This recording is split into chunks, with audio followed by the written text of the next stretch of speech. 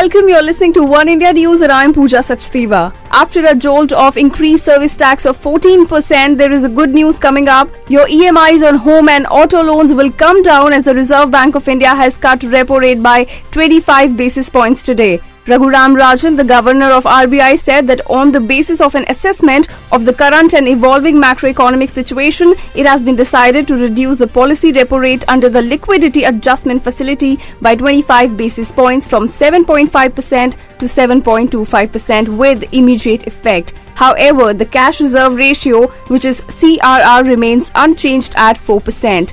This is the third time the repo rate is cut by 25 basis points, each since January 2015. The repo rate in the beginning of the calendar year stood at 8% and now has been brought down to 7.25% after 3 cuts.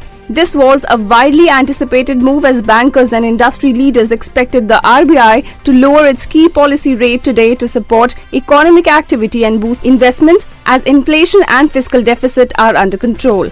That's all for now, but for more, don't forget to subscribe to our YouTube channel, One India News, and click that button right away. Take care.